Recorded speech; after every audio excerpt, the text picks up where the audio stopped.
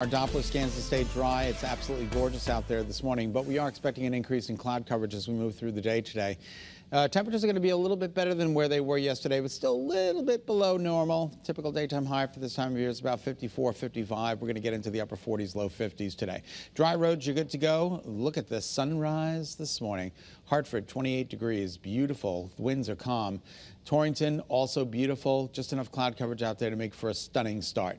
No fog to greet us this morning, but the temperatures are making the headlines this morning. They're a little on the chilly side. 21 in Norwich, 22 in Willimantic, 23 in Salisbury, Waterbury, Meriden, Putnam. Remember, 33 is the number where we should be. We're at 23. Everybody's in the 20s this morning. Woo. That is a chilly start. The good news is, again, the winds are calm, so no wind chill. Kids, you will be outside for recess. Take with you a jacket, a light jacket, 45 degrees, 45 to 47 for the ride home, 48 to 50 with mostly cloudy skies. Satellite and radar, not a lot going on here, but to our north and west, we do see a storm system that's approaching.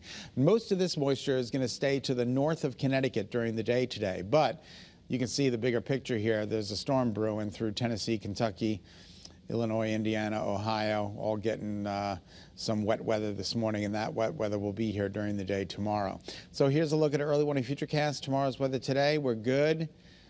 Some scattered showers for the evening rush, but again, most of the moisture stays to the north, and then a bigger batch of rain rolls in tomorrow morning. This is 8, 9, pouring at 9 o'clock tomorrow morning. 11 o'clock still pouring. Then we get some breaks of sun. Here comes 3 o'clock. Could be completely clear for a period of time. That's when the temperatures are really going to take off with the southwesterly flow. And then here comes that front, 6 p.m.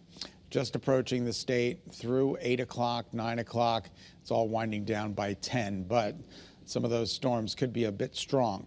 High pressure relinquishes control today. Mostly cloudy skies with a southwesterly flow. Showers roll in tomorrow morning. That break in the action comes tomorrow afternoon, and then more showers and thunderstorms tomorrow late afternoon through the evening hours.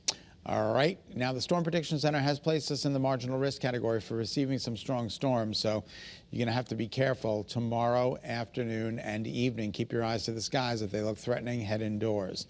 Temperature trend today is up into the upper 40s, low 50s with mostly cloudy skies. By this afternoon, more of the same for the immediate shoreline, a degree or two cooler there.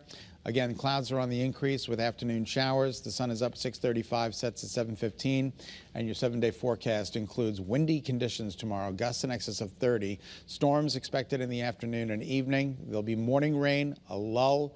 Storms expected in the afternoon and evening, and then much cooler by 20 degrees on Sunday, breezy with 51, and that breeze will make it 51 feel a little bit cooler. Monday and Tuesday, moderating temperatures up to 70 degrees by Wednesday, with showers in the forecast Wednesday late through Thursday morning, and then just a little bit cooler, 64 degrees on Thursday.